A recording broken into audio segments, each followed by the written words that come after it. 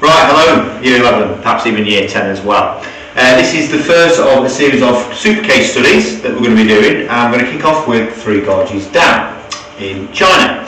So, without further ado, firstly, what is a super case study? Well, the super case study is one that can be used for perhaps even both Unit 1 and Unit 2 exams. Alright? You need to have some detailed case study knowledge of a specific series of examples. So something like the Three Gorges dam is double bubble because not only are you revising it to help you with Unit 1, but you're also helping you to revise it with Unit 2. So as you can see on the screen, we could use, for example, the Three Gorges dam in the water world unit, which is Unit 1, and we could also use it for development dilemmas, which is Unit 2. Right, and there are a number of different case studies that you could apply to more than one topic, both Unit 1 and Unit 2. So, we move on then. Here's an example of an exam question. Right, using examples, examine the costs and benefits of large-scale water management schemes. Well, thinking about it, yeah, the Three Gorges Dam is a suitable example because it is a large-scale water management project.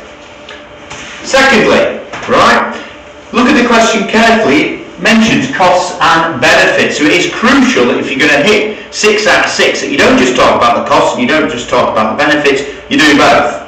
So then, let's have a look at some of the potential costs and benefits. And those of you watching on YouTube or wherever you're watching it on, please pause the clip, have a look at the slide, maybe you might have note down some examples of costs and benefits you haven't considered before, but don't try and write it down while I'm speaking. Yeah, just pause the clip. So, you've got a selection of different costs and benefits here. So, undoubtedly, Three Gorges Dam, massive engineering project. It cost huge amounts of money, billions and billions of dollars. However, there are benefits as well, in terms of it has reduced the risk of flooding along the Yangtze River.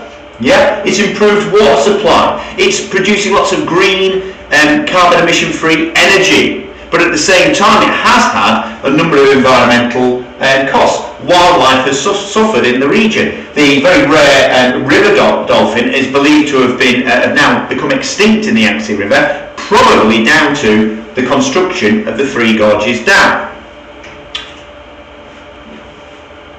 Vitally important that you get these little bits of detail in. So rather than just saying, oh, the Three Gorges Dam was incredibly expensive, actually quote a figure. How much did it actually cost? If you're talking about the fact that a large number of people have been displaced, have to move. So you can see here, 1.3 million people have been forced to move because of the construction of the dam, and then obviously the reservoir, the large reservoir that's built up behind the dam. So attention to detail will create a favourable impression in the examiner's mind and get you those extra marks to push you towards that magic 6 out of 6 on this particular question.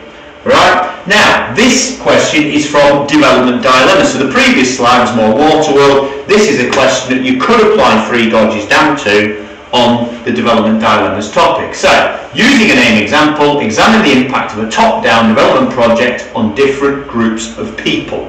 Right? So again, it's appropriate because the Three Gorges Dam is an example of a top-down development scheme. It's been decided upon by a government in this case. Then obviously the impacts have fed down onto the local population.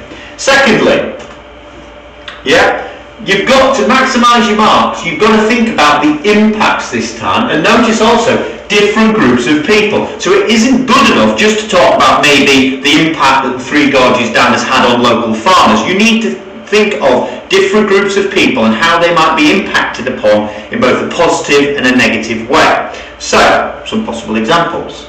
Right, we've got 4. We've got local people, we've got farmers, we've got industry, we've got environmentalists. So clearly, environmentalists, for reasons that I've mentioned before in the previous slide, it's had quite significant negative environmental impact, despite the fact that it is, producing very little in terms of carbon emissions. Right? However, some people, or some groups of people, for example, industrialists, have benefited by the reliable and cheaper form of energy provided by the dam. In terms of the actual construction phase, which took many years, local construction companies, local people benefited from the jobs that they got from the construction phase of the dam.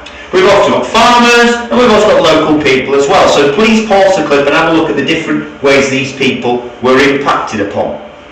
And again, whoops, slight technical error. Yeah.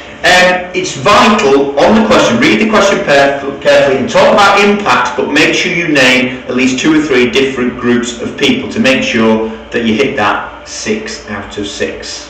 Thank you.